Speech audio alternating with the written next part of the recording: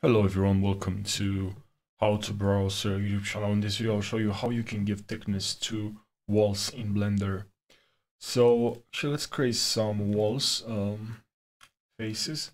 Okay, let's say this are the walls that I want to give some thickness. Okay, let's delete this. Okay, and so what you can do, there are a couple of ways to do it, but I'll show you the one that I use, this method.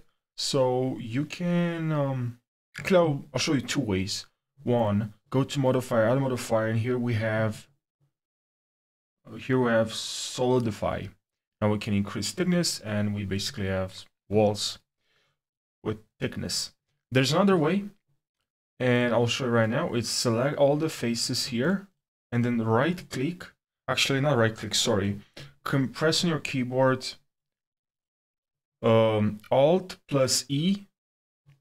Okay, Alt plus E, and now here you select extrude faces along normals, and now you press S, or yeah, S, and now you have thickness.